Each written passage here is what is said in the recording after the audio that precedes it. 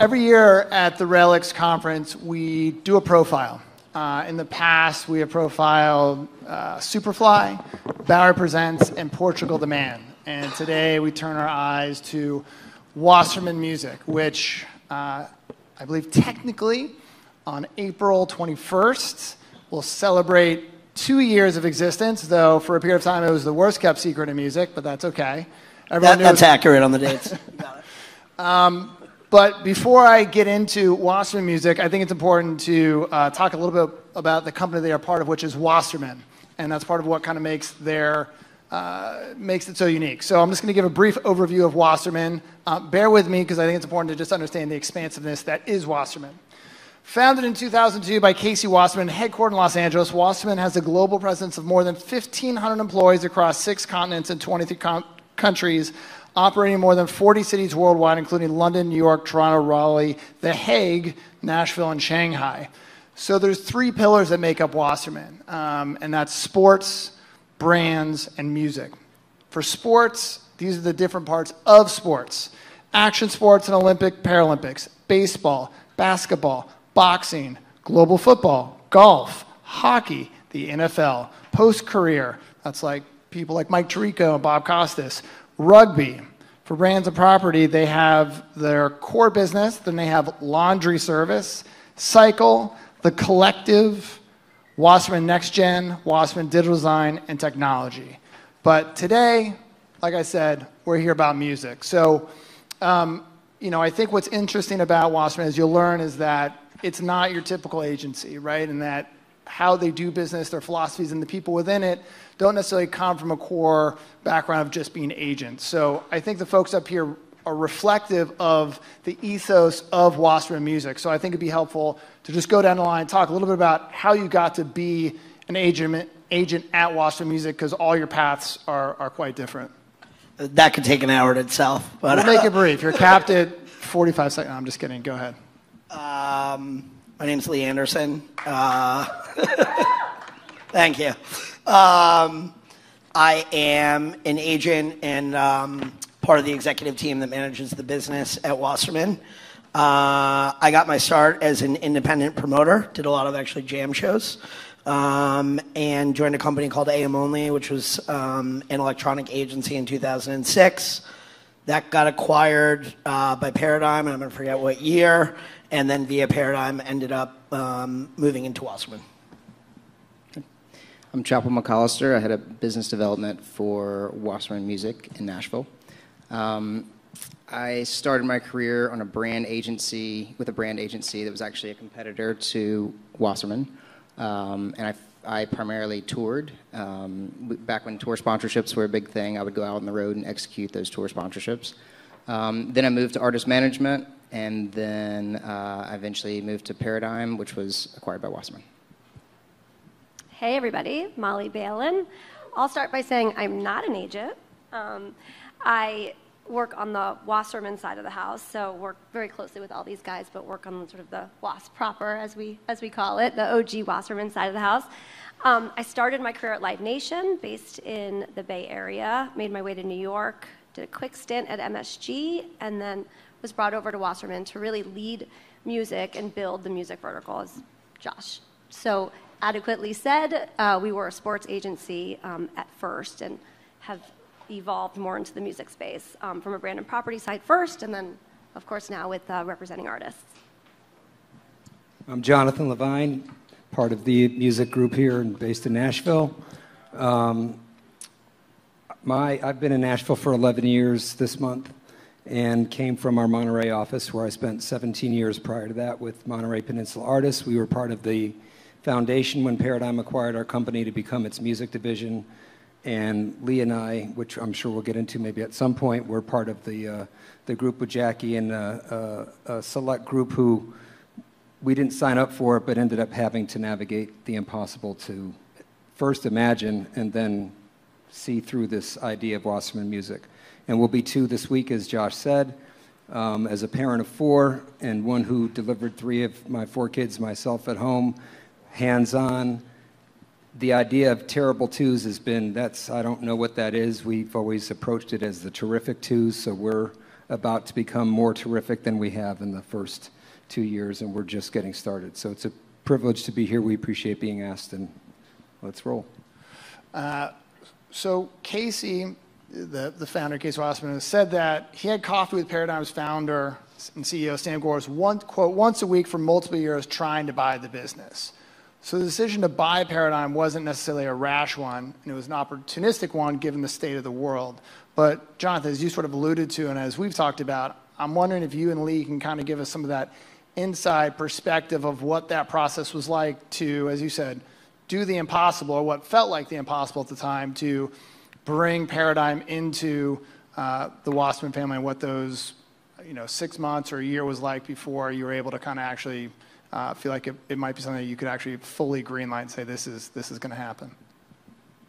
Well, I think for everybody, not just what we went through, but everybody, if you're in this room and you work in this, I guess the other sport that Wasserman's involved in is this full contact sport, which is called the music business. But for those of us who have been in the live touring business and started our careers and operate in that world, goes without saying, our world just came grinding to a halt on March 12th. And on March 19th, it was very clear that there was trouble in River City, and on March 20th, we had to deal with some absolutely impossible situations that none of us signed up for. And it was that day, that weekend, and the days that followed, we weren't sure what our future was going to be from a company standpoint, and we knew that after the round of layoffs that we were forced to deal with, that there was 134 people. And the analogy that I've used is that we were floating on wreckage in the North Atlantic, and there was a handful of lifeboats that may have been there to save a handful of people, but we made a commitment that weekend and in all the months going forward to whatever we did was going to save 134 people come hell or high water, and that was the mission. And then it was where might we go? And by the end of March, it was very clear that our future as a music division, which we were not in control of, was heading to a couple different ports. And it gave us an opportunity with this new thing called Zoom, where we were doing 2 a day at 10 a.m. and 4 p.m., a group of 6 of us, which ended up being 15 months of this, in addition to try and keep our own heads straight, to keep our crew and our team straight, and our artists and our managers navigating something that nobody ever again had dealt with or could have experienced. And in that window, we were moving tours in March to April, May, thinking it was going to be a bad month or two. But when the idea came up with Casey, it was April 3rd, 2020, that we did that initial Zoom with him. And there had been a lot of talk with Wasserman and Paradigm pre-pandemic. We just didn't know what it was. And any time we tried to get any kind of insight on that, it was opaque at best. So from that first Zoom with Casey on April 3rd, which we didn't know if it would last 5 minutes, 10 minutes, if he knew anything about us. I think it was like 4 hours. Yeah, it was over 2.5 hours. And we had said to him that our vision, if we are being forced to reimagine what life in the agency business looks like on the other side, and again, nobody could have known where the other side was or what it was going to do and the kind of degree of change it was going to inflict upon humanity, let alone our business and for us, our company. But from that standpoint, we knew this. We knew a lot that we didn't know, but we definitely knew that we didn't want to be Paradigm with a different label. We didn't want to end up in the 80-year-old model of the vertically integrated Hollywood talent agency, which is what all the majors, including Paradigm, are based on. Not saying it's good, bad, or indifferent. Just for us, we didn't want to end up in that same place. That felt like a very dated place to be, and as changes are happening, as that we all participate in that have nothing to do with music, just the change in culture, the change in content, the ability of the streaming renaissance that we're in, et cetera, that the major full-service, vertically integrated Hollywood talent agency, which has largely been based on television packaging and revenues that come from syndication and whatnot, that as that was going to end in June of 2021 with the settlement of the WGA strike, that the landscape from a major agency standpoint was going to look a lot different. Would it go away? Absolutely not. But it was going to change. And so for us, we thought that that the future of the agency business would look at some nexus of sports, music, and branding. And we were music, Wasserman was sports and branding.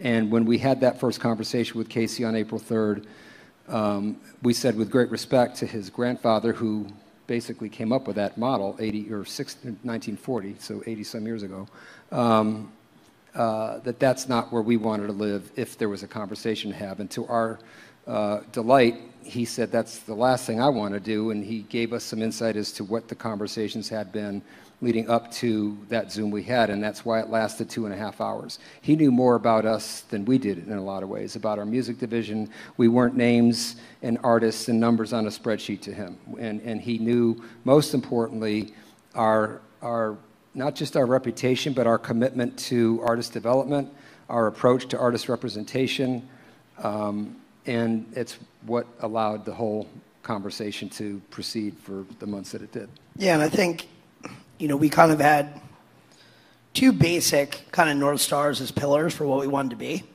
And we had a long time to really flesh those things out. But it was sort of, we want to create a company that's the best company to work at in the business, right? Which involved transparency, progressive values, right? People want to help one another.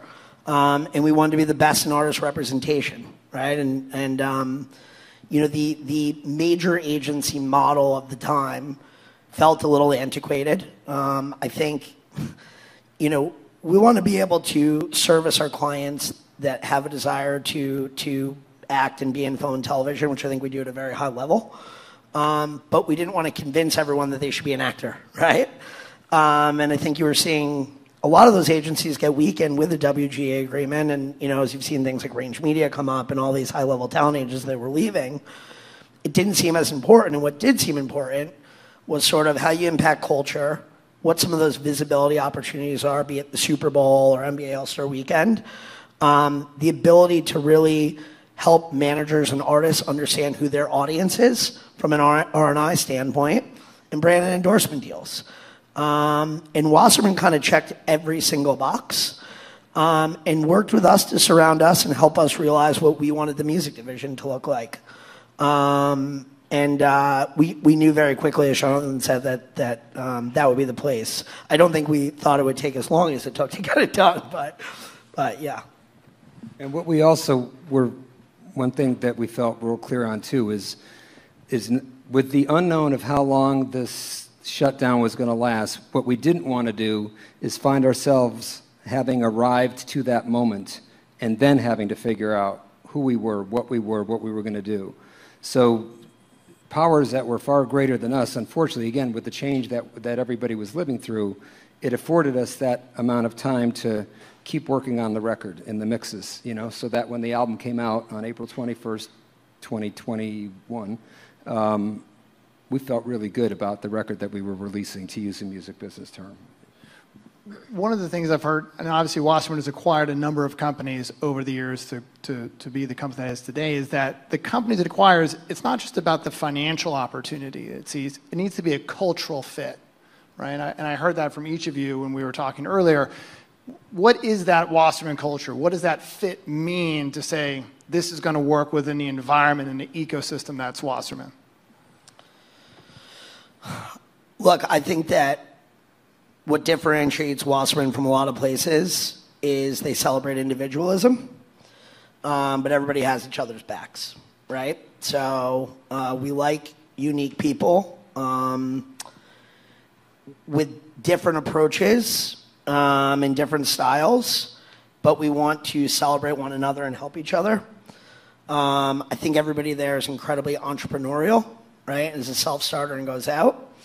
I think everybody there is caring. We make a big effort to care for our staff, to care for the industry and the communities that we impact. I think that people are not afraid to talk about problems, because when you put problems on the table or weaknesses, that's how you come up with solutions to fix them and improve. I think a lot of places stray from that, and they do not. Molly, you've been there longer than anybody. What else do you think? Yeah, I think everything that you said, and when we acquire companies, it's never about the client list, whether it's a marketing agency, it's never about the brands, it's never about the roster, it's about the people. And that's the first filter. And yeah, it's all about values, right? Like, does the company operate with integrity? Do they have each other's back? Are they inclusive? Do they feel like a family? Because that's how we talk about ourselves. We talk about ourselves as a family, and we're all held accountable to act that way and be that way. So I think we've all experienced that, just the four of us, right? And the work that we do every day together. But it all starts with culture. And there's been a lot of companies that we've passed up because it wasn't the right fit. Yeah, and I would say strategic value as well. Like, we've grown pretty exponentially in the 2 years. We've also said no to a lot of opportunities because it was either more of the same, or it didn't kind of fill strategic needs, or we didn't feel that the people or companies were aligned, right, on the values. So it's sort of, that sauce where all of that stuff makes sense. They certainly are acquisitive and grow. There's been a number of things that have come in since us. So. I think the entrepreneurial piece is really rare in larger music companies, whether it's agencies or labels, and it's all focused about the letters on the door as opposed to all the people in the building. And so to Lee's point, the ability to seek out entrepreneurs, but also when you get them in there, it's not so much about drilling down on this is how Wasserman does it. This is the process. It's really about leaning into that person's strengths and helping them grow, whether it's agents, and neither Molly or I are agents, and we have very unusual roles. And the company leans into that, and that's really exciting for us. I think when Paradigm was acquired by Wasserman, it turned a lot of heads. There was a lot of head scratching. What? I don't understand. But I think what people have missed or might miss is the fact that Wasserman had been involved with music for any number of years. So I'm wondering if Molly or Chappel, you can speak to sort of Wasserman's involvement in music prior to it becoming Wasserman Music. Yeah, we've really been involved in music since Wasserman came to be. When Wasserman started, we were an athlete representation business, and then we acquired a consulting business. And with that consulting business came a client that we had worked on with music. So American Express was really our first foray into music. And another saying that we have at Wasserman is good work begets more work. And ultimately, it really wasn't about the vertical. It's about the approach to the business. It's about the methodology and how we help our clients, our brand and property clients, build their strategies and execute them. So sure, there are nuances, and of course, you have to understand them by vertical.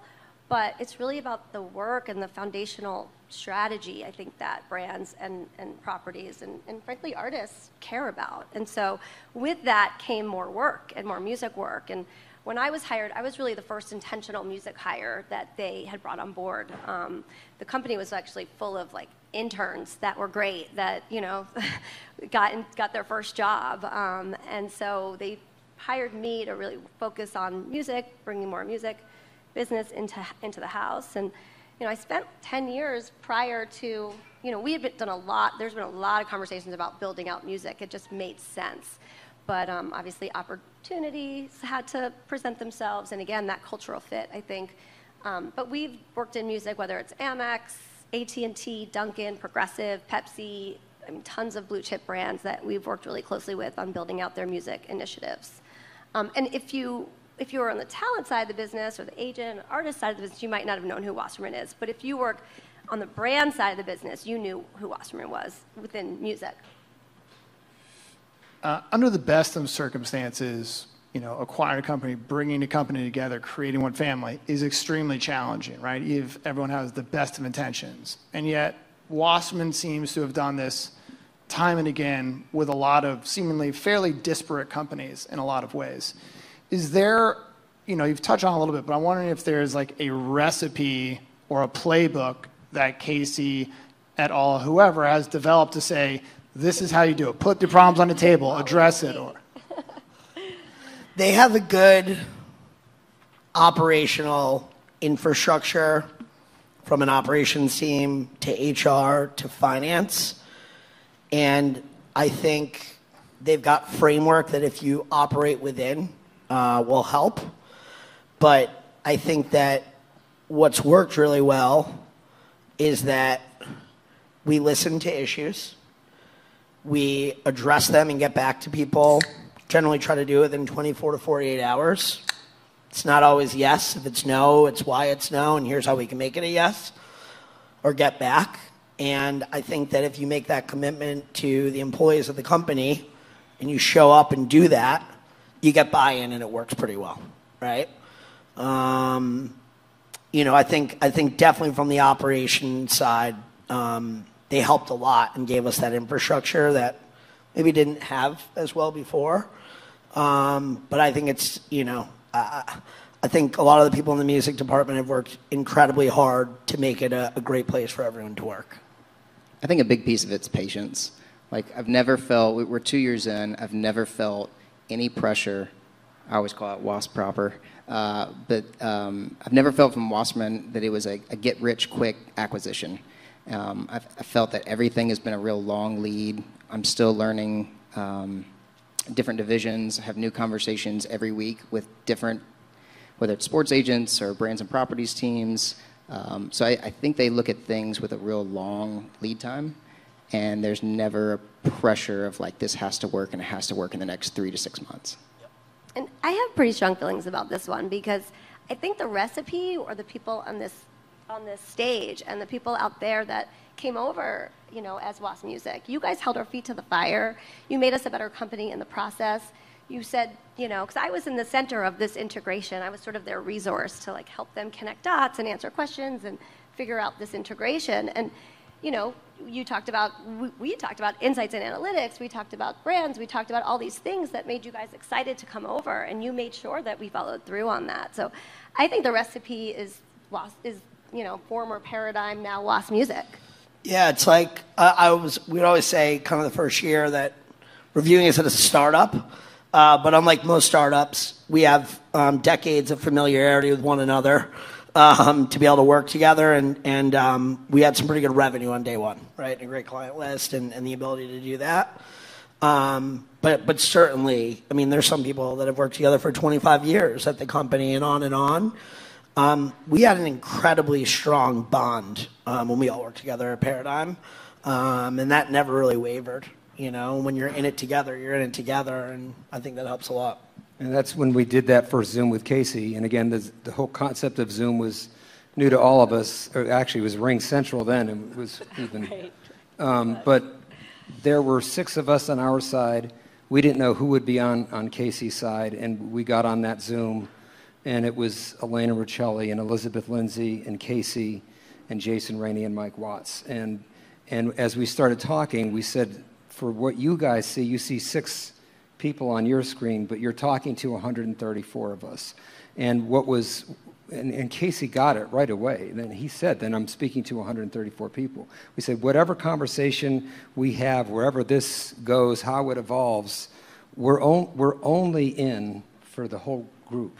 And I think to the point of culture and words which are pretty overused, but they mean a lot, the fabric of the music division, which is why Casey was so knowledgeable, was that none of it was stamped out of some corporate training something. Like it's Monterey Peninsula Artists, Little Big Man Booking, you know, the world of the Windish Agency, AM Only. And Casey recognized that, and the company not just recognizes that, it supports it. And what we have now that we never had is an element of operational and organizational structure and sound business thinking and again, operations that is, I've been around the block. It's second to anything I've ever worked at any company.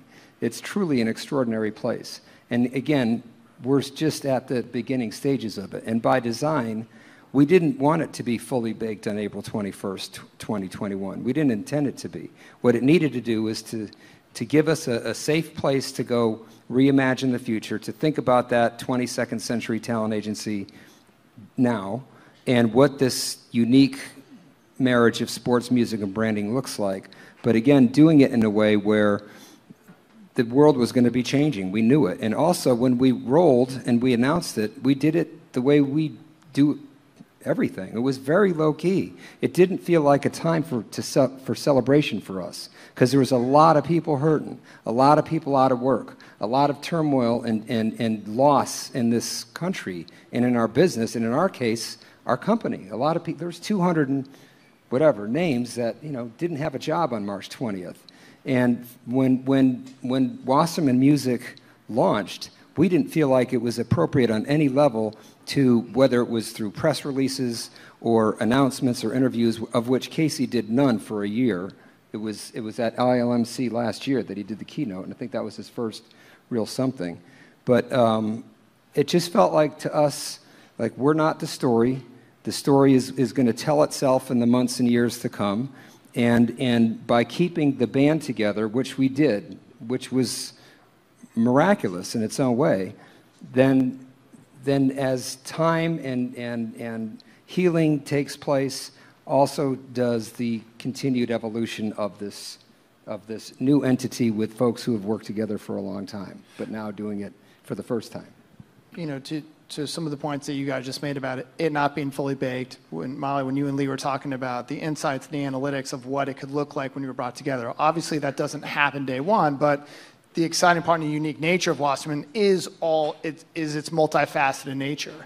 Can you guys talk a little bit about that, how those different departments and verticals work cross-functionally, and maybe an example or two of some early successes? I know, again, it's early days, but kind of where you're pointing towards. Here's what I would say sort of on the music side.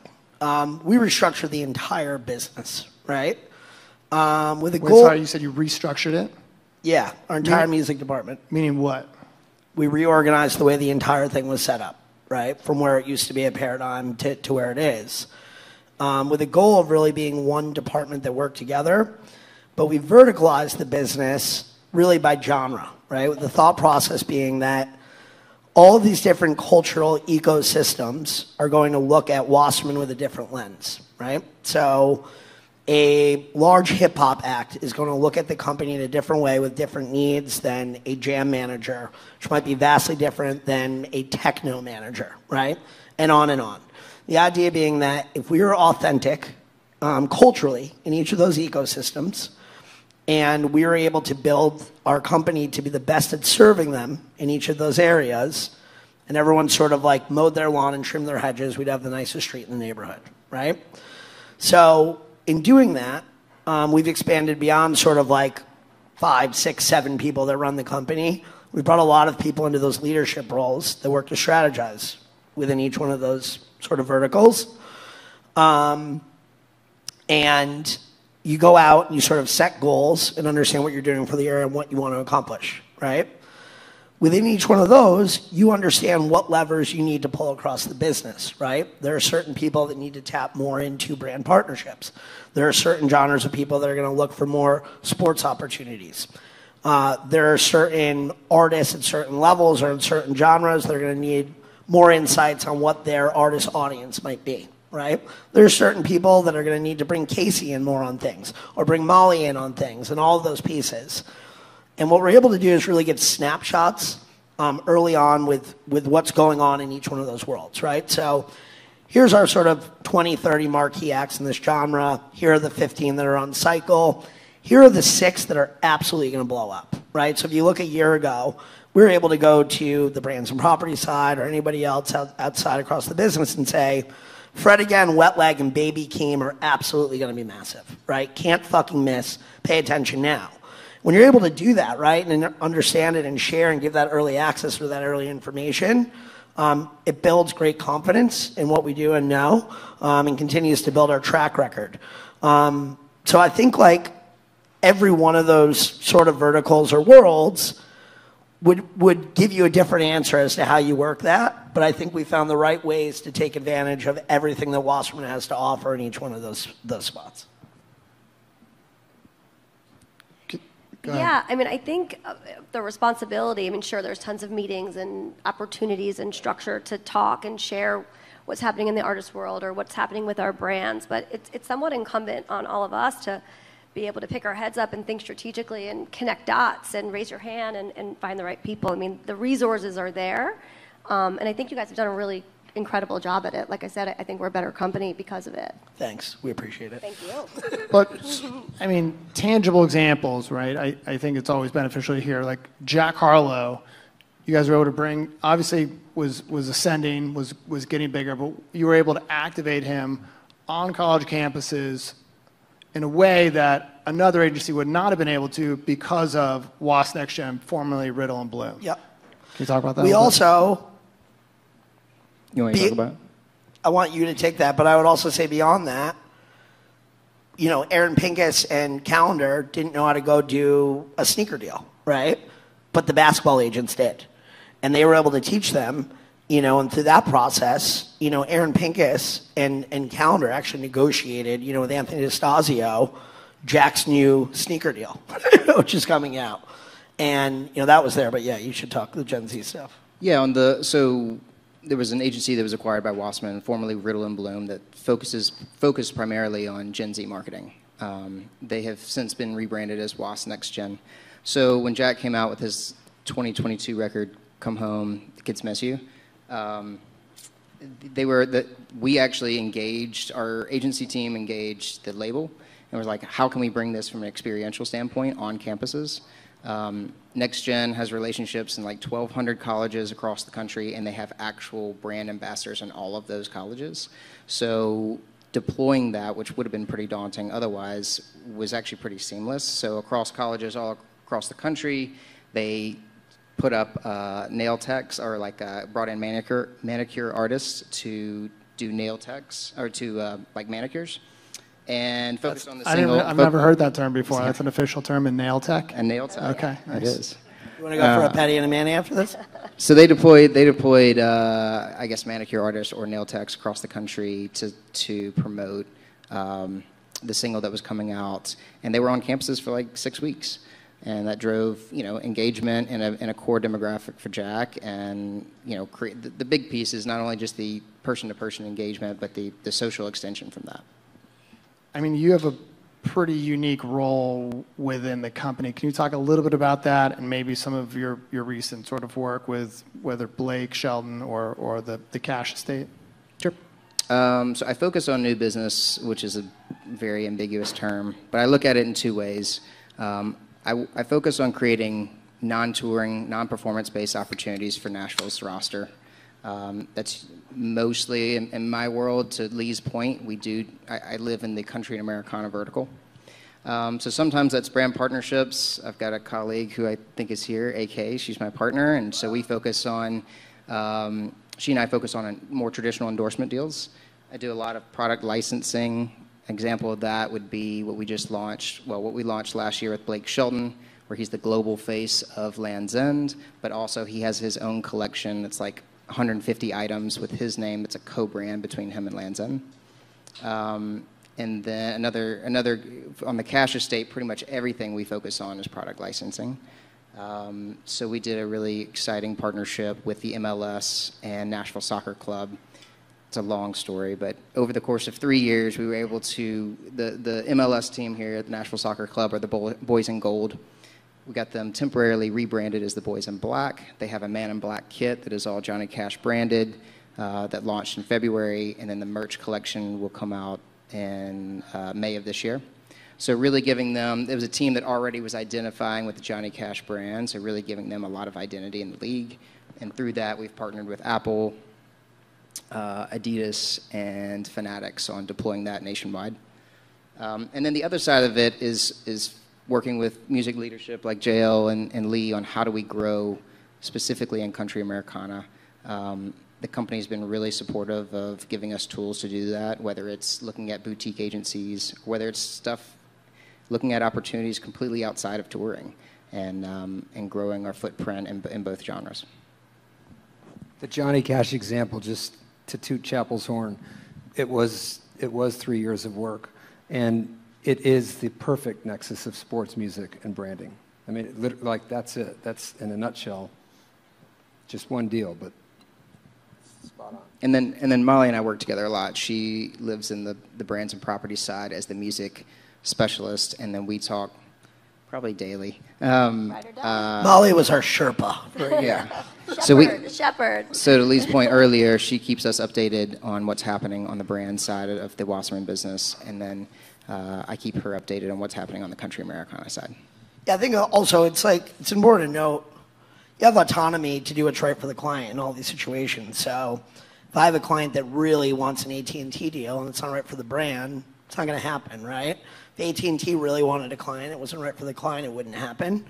But I think the early access to information and sharing, that team being able to share with their clients what's happening with artists, who's going to be on cycle, what surprise albums are coming out before any of that hits the marketplace, and vice versa, us understanding what brands are looking for before briefs get circulated all over the place definitely yields great results, Yeah, and while we've worked in music for 20 years, we are now squarely in the center of the industry and have gotten many more opportunities because of it and a lot more credibility because of this info and access that we're able to share on both sides. Yeah, like delivering Cautious Clay at NBA All-Star Weekend in Cleveland, where he's from, on an AT&T branded event doesn't happen if we don't work at Wasserman, and there's dozens of those stories, and it's been really great.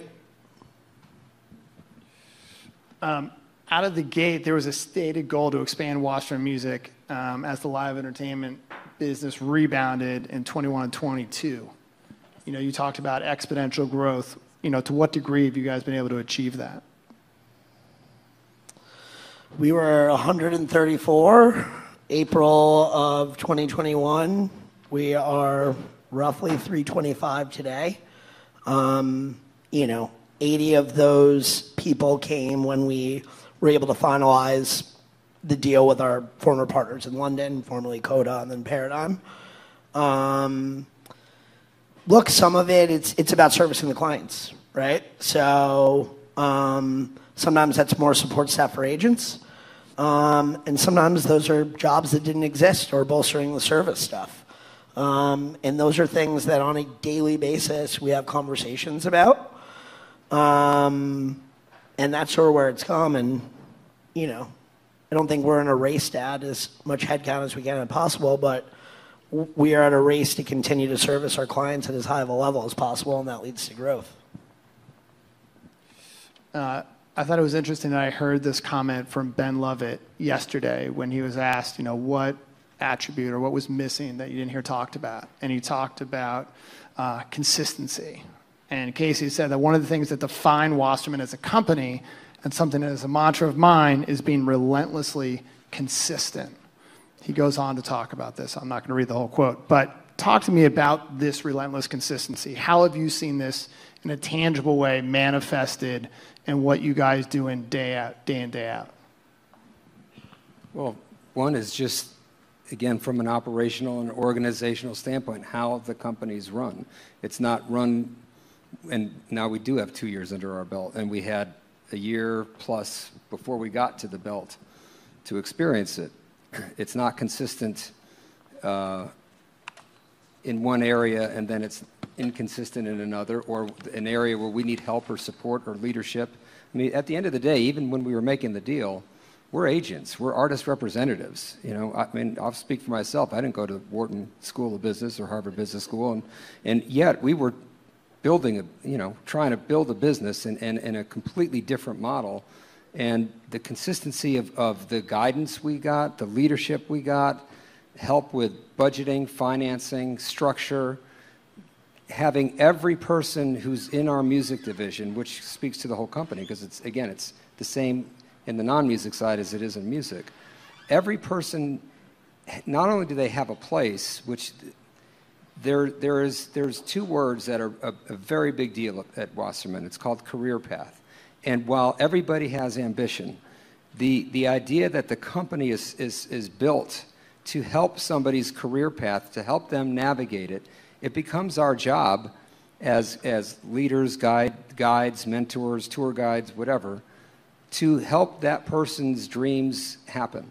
And one of the things that defines how it's set up, again, from an operational and an organizational standpoint, is not titles for the sake of this is me, but more if this is where you are and you have aspirations and designs and ambitions to grow, how can we help and what's needed, what's expected to help get there?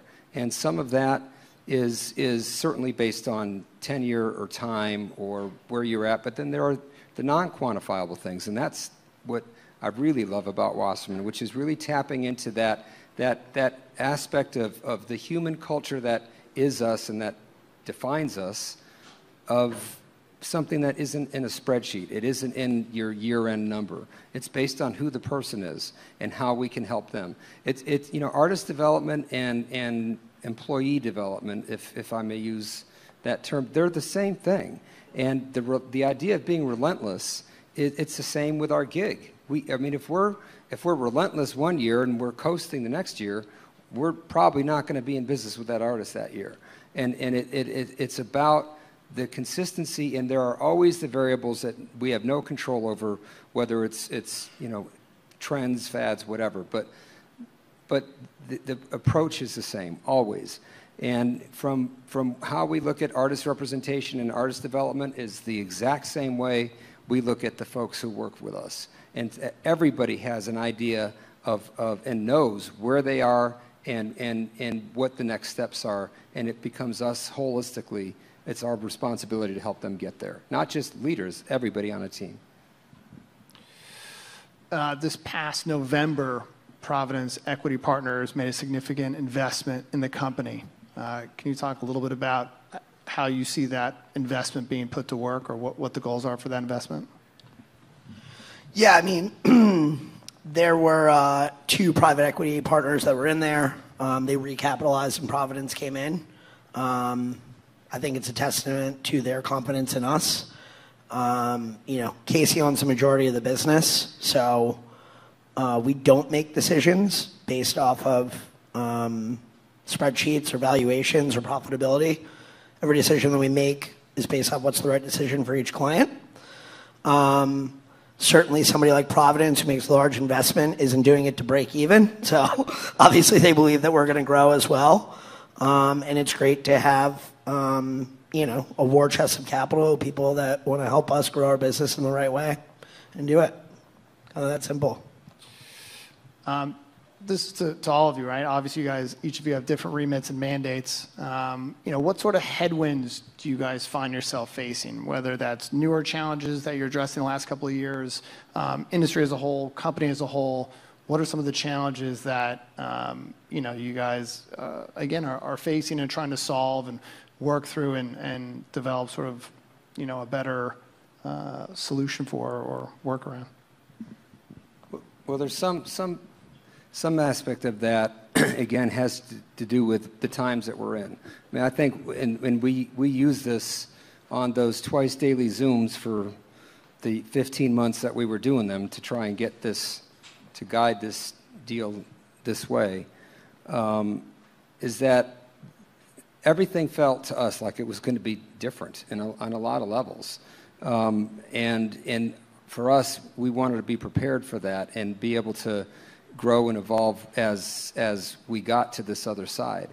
The headwinds we face now, I mean, the competition is not going away. I mean, we still have to compete every day, and we compete against great companies who do great work and represent great artists and have great people that work at those great companies. So that's, I mean, we'd be foolish to think otherwise. That's a reality. You have to know who you're getting in the ring with every day. That's just part of the gig. But so that's a headwind, and then there's just headwinds of change. You know, the one constant. This is as cliche as it can be, but the one constant that show business, music business has, entertainment has, is change. Things change. Yet it happens. There's a cyclical nature to it.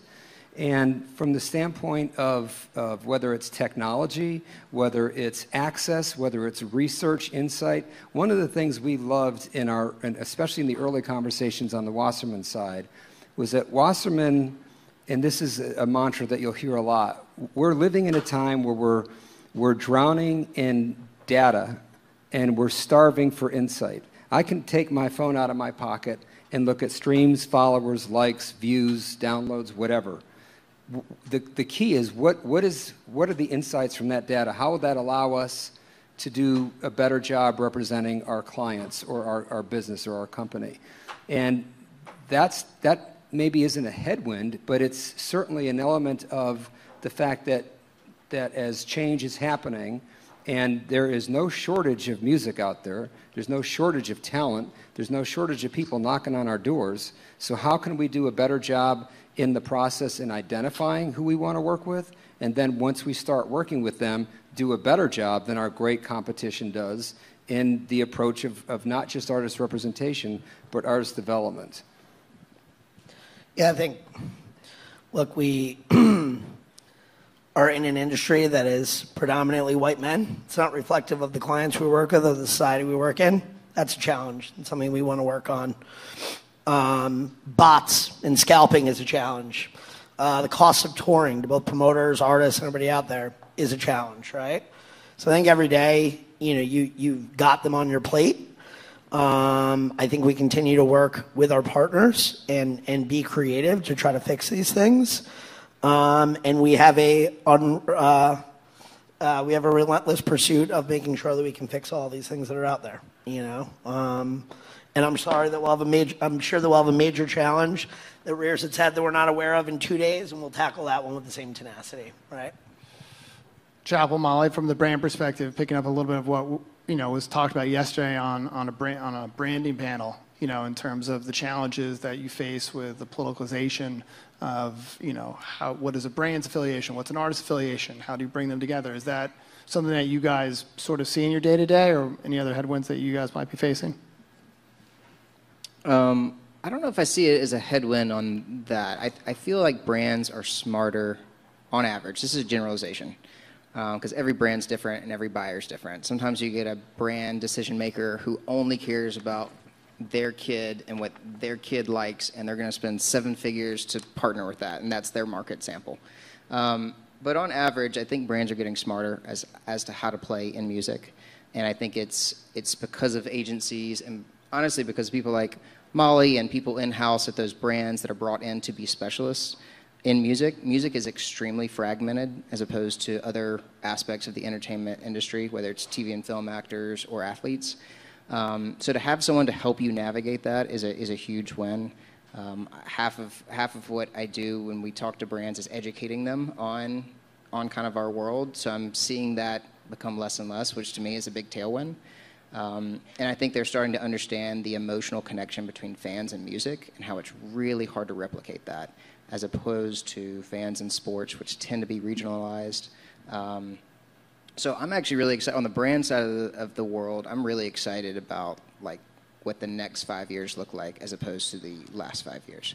I think from a headwinds on brands, they just have so many. Like, you're not competing against another artist. You're competing against like the latest Netflix show and the latest hot athlete, or there's a lot more to compete against. But that's always going to be the case. But I'm in a very optimistic place as it relates to brands. Yeah, and from a headwinds perspective, from where I sit with brands, I mean, I think the economy obviously is starting to play into some of the decisions we make. Selfishly, that oftentimes is a positive for Wasserman, because they look to us to think about how we're going to reevaluate and how we're going to rethink and how we're going to show up differently and how we're going to deal with any sort of budget limitations. So I'm with you. I feel positive about what's coming up and sort of where Wasserman sits. We have such a diversified set of marketing services and offerings that, we proved this through the pandemic that, because we offer a variety of things, that oftentimes if one thing is down, the other is up. And so, from a consulting perspective specifically, I think, and it's terrible to say, but an economic challenge is often a win for us, because we'll help them think through it and figure out what to do. Questions? Yes. She'll bring you a microphone, or you're welcome to stand like Pete does. Or you can just scream. I'm Tim Coughlin. I manage Sickard Hollow. They're on the Wasserman roster. You mentioned Jack Harlow earlier. I was curious what role Wasserman played in his placement on the All-Star game a few years ago. and if that opportunity would have been available to an artist at that stage, without the merger.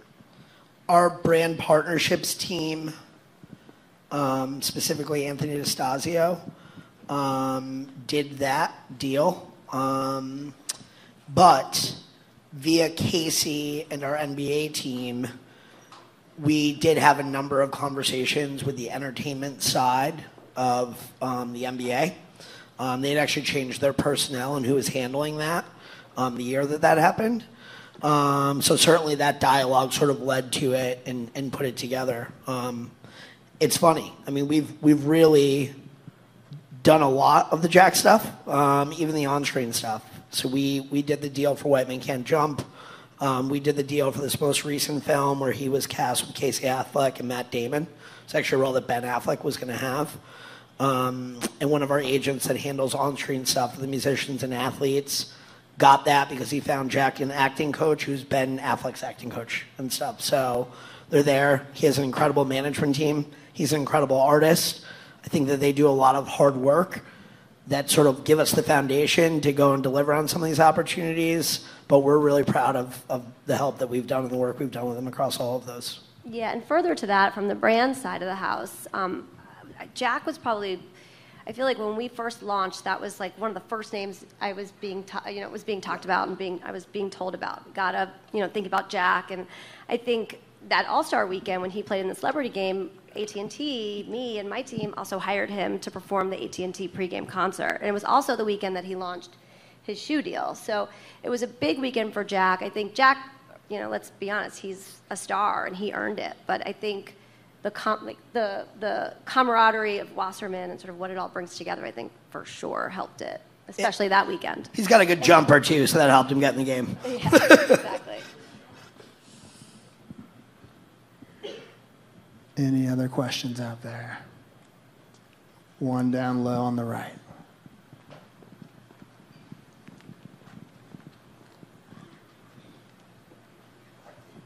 Hey, Johnny Scoblianco, Bauer Entertainment Marketing. In an era where so many festival lineups are rather cookie cutter, how do you guys maintain, filling the voids that are needed to be filled while also ensuring that the artist packages that you're offering to festivals are going to be unique to that experience? Could we do another whole panel on festivals? Next year. I mean, it's a vital part of the ecosystem. They make all the sense in the world for what they do. There's also a lot of reliance that's placed on them that I feel is somewhat false. There are absolutely roles and places in a festival that can help propel an artist's career, no question about it. But it's not the be-all and end-all. FYF is probably the most overused 3 letters in any email that comes to us these days, first-year festival. The key is hopefully there's a second-year festival and a third year. But I think from our standpoint, A, the power of no is a good one to know, and B, the power of being selecting is good. I'll just use one example from, this is a few years ago, but as Metamodern Sounds was breaking, Sturgill, we had 50 festival offers that particular year, and we turned down 36 of them, and of the ones we played, they were doubles. It was Coachella Stagecoach, so that was 2, but it was really same thing, and it was, there was a few like that, Governor's Ball and the Country Festival they did that year. When you're thinking artist development and you're thinking a long game and what it means to build a career or not capitalize on a moment, then it's my own philosophy, at least, and I think a lot of us should probably share it, is just because it's there doesn't mean you do it. And you want to be strategic about it. And our take in that same window when he was offered the ACL Festival in Austin was, no, this was a year prior, was it didn't feel ready for us yet because the slot, the day, the money, the position, just, and we knew that he'd be around, we knew the festival would, so we were cool to let it go. I think with anything, it's you just have to be able to look at a festival and your placement on it and think strategically, because that's what we're paid to do, is not just to say yes, to ask the questions, to analyze it, to think about why you're doing it, and most importantly, what is it setting you up for next? What's the follow-up to it? And whether that's helping you build a city, a state, a country, a region, there has to be a purpose for it. If it's just a paycheck, I guess that's okay too, and some will take it for that. Ultimately, it's not our decision, right? It's a level playing field. Offers have to be presented, but there just needs to be thinking behind it. And I do think, and it's certainly something that Casey recognized, and it amazed us on that first Zoom and every conversation since, how much he understood our approach to representation was being very strategic and very intentional, and not just saying yes because something's there. But we could do a deep dive on that. Yeah, I would add, we have a great fairs and festivals department that's thoughtful. We have no shortage of agents who will share their opinion and tell a promoter if they think they're doing a bad job with their lineup or good. We don't just submit a list of our roster. We have deep, detailed strategies for all of our clients that are all different. So we sort of know when something's a target and when it isn't. It's very easy to say no, and when it's something that we really plan to get, it's an important step for the artist. We usually have a high batting average of getting them to say yes. And I think we try to hold the festivals accountable, for being diverse and exciting as well. It's a super interesting time in that space right now, of sort of what's working and what isn't. And definitely something that we talk a lot about and look at day in and day out. Well, we are at time. Thank you for sharing your stories, Wasserman Music and Wasserman. We appreciate it, and a very early happy birthday.